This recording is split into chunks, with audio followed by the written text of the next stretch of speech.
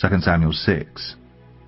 David again gathered all the chosen men of Israel, 30,000.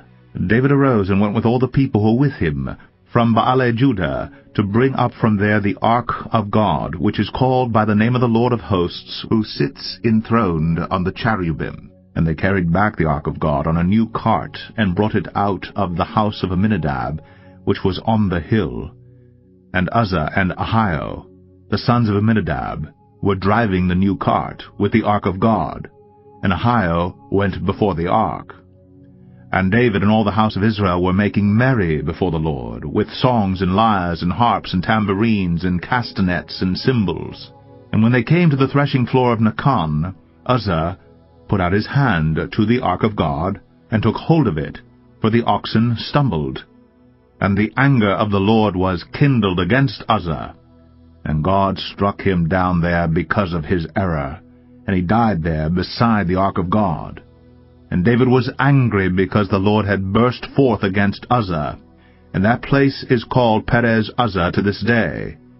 And David was afraid of the Lord that day, and he said, How can the ark of the Lord come to me?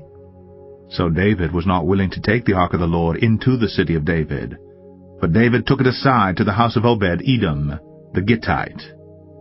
And the ark of the Lord remained in the house of Obed-Edom the Gittite 3 months, and the Lord blessed Obed-Edom and all his household. And it was told King David, The Lord has blessed the household of Obed-Edom, and all that belongs to him, because of the ark of God. So David went and brought up the ark of God from the house of Obed-Edom to the city of David with rejoicing. And when those who bore the ark of the Lord had gone 6 steps, he sacrificed an ox and a fattened animal. And David danced before the Lord with all his might. And David was wearing a linen ephod. So David and all the house of Israel brought up the ark of the Lord with shouting, and with the sound of the horn. As the ark of the Lord came into the city of David, Michal, the daughter of Saul, looked out of the window and saw King David leaping and dancing before the Lord. And she despised him in her heart. And they brought in the ark of the Lord, and set it in its place, inside the tent that David had pitched for it. And David offered burnt offerings and peace offerings before the Lord. And when David had finished offering the burnt offerings and the peace offerings, he blessed the people in the name of the Lord of hosts, and distributed among all the people, the whole multitude of Israel, both men and women, a cake of bread, a portion of meat, and a cake of raisins to each one. Then all the people departed, each to his house. And David returned to bless his household. But Michal, the daughter of Saul, came out to meet David, and said, How the king of Israel honored himself today, uncovering himself today before the eyes of his servants' female servants, as one of the vulgar fellows shamelessly uncovers himself. And David said to Michal, It was before the Lord, who chose me above your father and above all his house, to appoint me as prince over Israel, the people of the Lord. And I will make merry before the Lord. I will make myself yet more contemptible than this, and I will be abased in your eyes. But by the female servants of whom you have spoken, by them I shall be held in honor. And Michal, the daughter of Saul, had no child to the day of her death. 1 Corinthians 16. Now concerning the collection for the saints. As I directed the churches of Galatia, so you also are to do. On the first day of every week, each of you is to put something aside and store it up, as he may prosper, so that there will be no collecting when I come. And when I arrive, I will send those whom you accredit by letter to carry your gift to Jerusalem. If it seems advisable that I should go also, they will accompany me. I will visit you after passing through Macedonia, for I intend to pass through Macedonia, and perhaps I will stay with you, or even spend the winter, so that you may help me on my journey wherever I go. For I do not want to see you now just in passing. I hope to spend some time with you if the Lord permits. But I will stay in Ephesus until Pentecost, for a wide door for effective work has opened to me, and there are many adversaries. When Timothy comes, see that you put him at ease among you, for he is doing the work of the Lord as I am. So let no one despise him. Help him on his way in peace, that he may return to me, for I am expecting him with the brothers.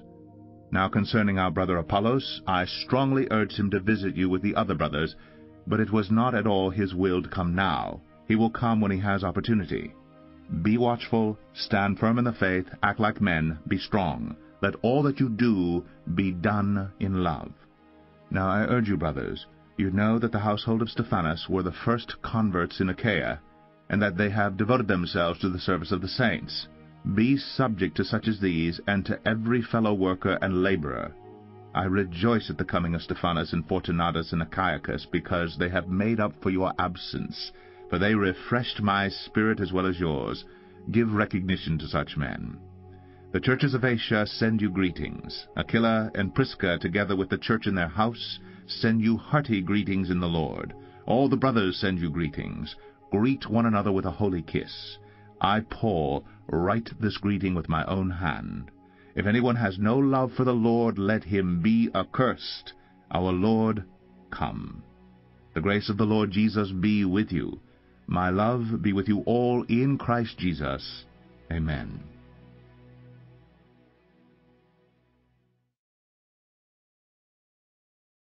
Ezekiel 14.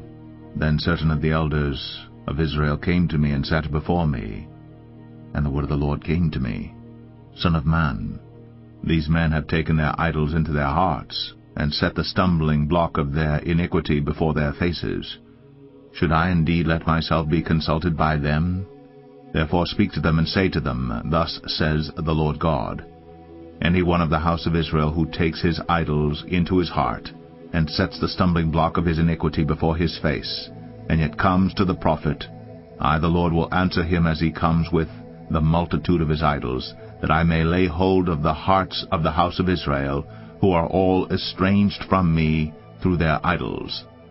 Therefore say to the house of Israel, Thus says the Lord God, Repent and turn away from your idols, and turn away your faces from all your abominations.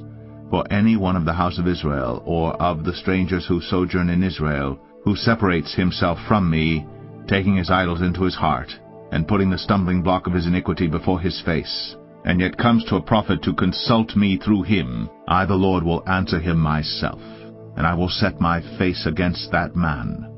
I will make him a sign and a byword, and cut him off from the midst of my people, and you shall know that I am the Lord.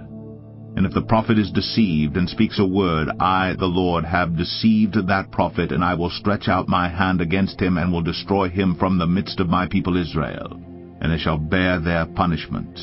The punishment of the prophet and the punishment of the inquirer shall be alike, that the house of Israel may no more go astray from me, nor defile themselves any more with all their transgressions, but that they may be my people, and I may be their God, declares the Lord God.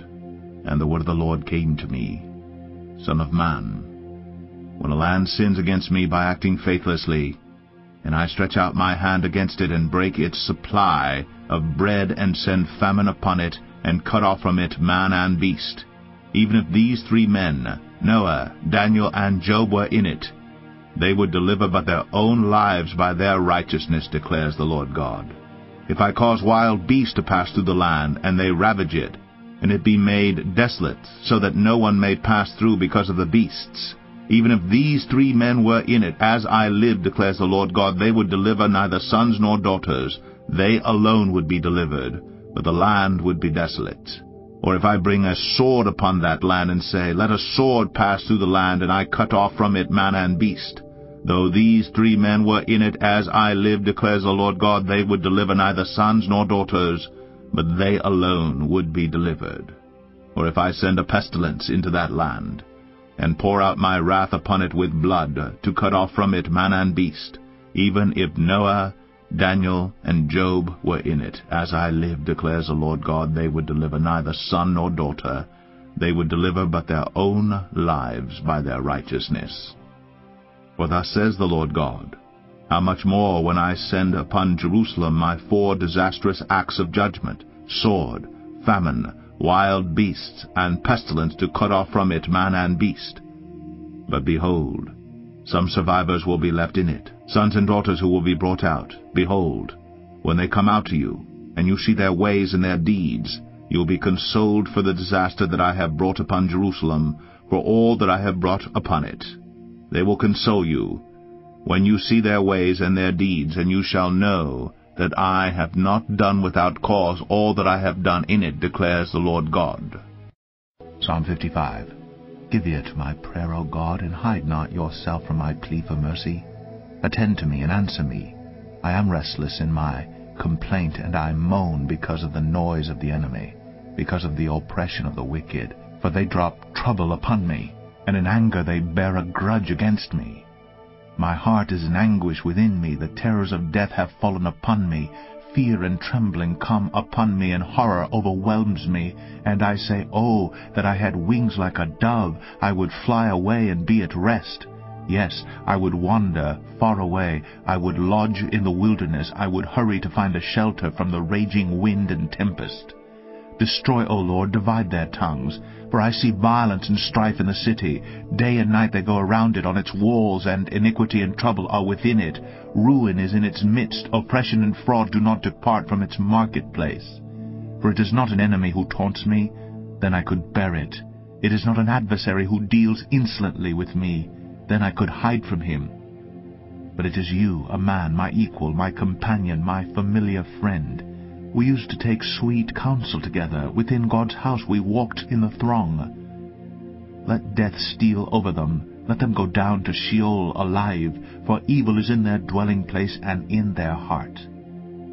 But I call to God, and the Lord will save me.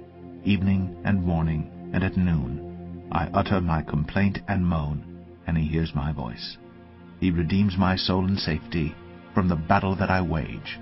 For many are arrayed against me. God will give ear and humble them. He who is enthroned from of old, because they do not change and do not fear God. My companion stretched out his hand against his friends. He violated his covenant. His speech was smooth as butter, yet war was in his heart. His words were softer than oil, yet they were drawn swords. Cast your burden on the Lord, and he will sustain you. He will never permit the righteous to be moved. But you, O God, will cast them down into the pit of destruction.